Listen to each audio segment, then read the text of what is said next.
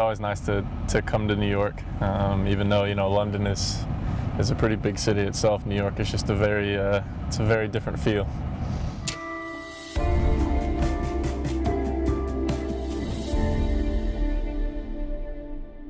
It was obviously home for me for two seasons, and the Red Bulls gave me a chance to be a professional and kind of show me what being a professional was. So to be back here for an important qualifier is it'll be special. Whether you're starting a game or you're coming off the bench, there's always a chance to make a case. We know that it's the next man up, and you have to be ready for it. And for me personally, being able to go down to Panama and get a result there gave me more confidence that I can step in with this team and get the job done. And then Mexico, arguably one of the hardest places to go in CONCACAF and get away with anything.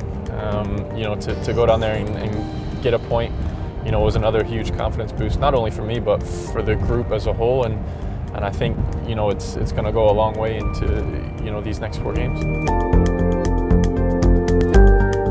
It's been a big turnaround, and a lot of guys have come together to make that turnaround. But I think pressure brings out the best in professional athletes, and I think you're seeing that in the last 2 camps, and I think you'll continue to see that the next 4 games.